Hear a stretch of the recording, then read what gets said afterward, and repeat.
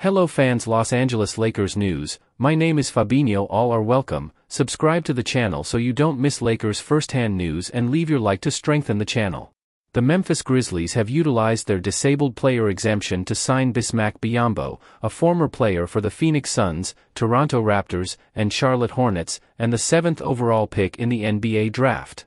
According to Shams Charania of The Athletic, Biyombo is recognized for his shot-blocking abilities, relying on his athleticism and length to defend the rim effectively.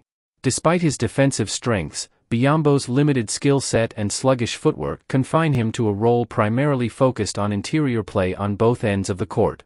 Memphis's acquisition of Biyombo addresses the team's urgent need for reinforcements in the frontcourt.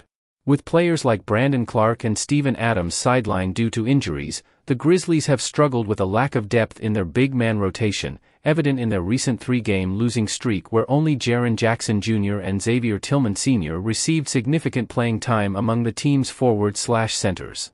Leave your like on this video to keep up to date with everything that happens at Lakers. Thanks. Continuing.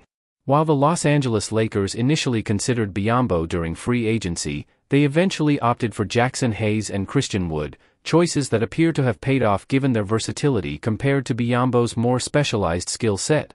Put your opinion in the comments as it is very important for Lakers. I update you at any time with the latest news from Lakers. Help the channel become a member.